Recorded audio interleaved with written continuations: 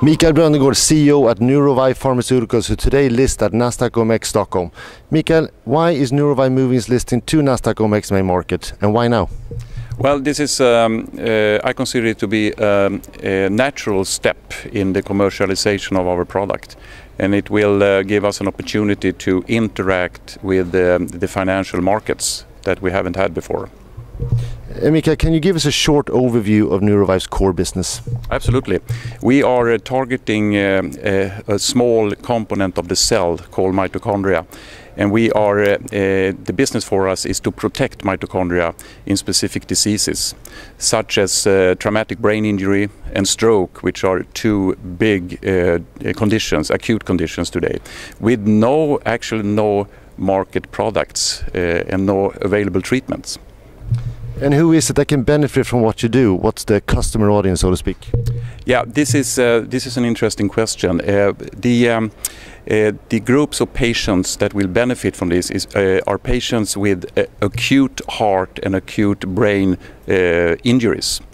And what our products do is to protect tissues, brain tissue and heart tissue, from further damage after the initial injury.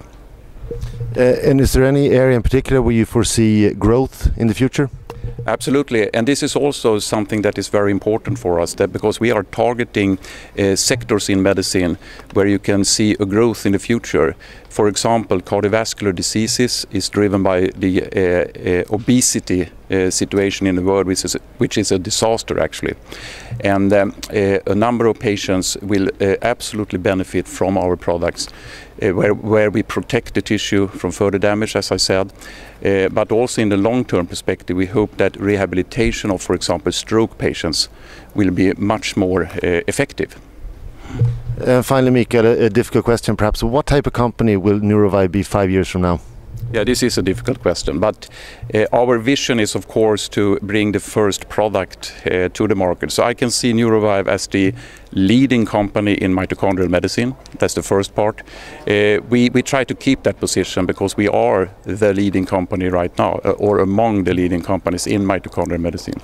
But I also see that in, let's say, 5 years from now, we have hopefully launched the first product and generated some interesting, good revenues and also value for our shareholders. Thank you very much, Mikael, and congratulations on today's listing. Thank you very much. This is a very exciting moment for the company, and as I said, the first milestone of several, and this is exciting times for our company, indeed. Thank you.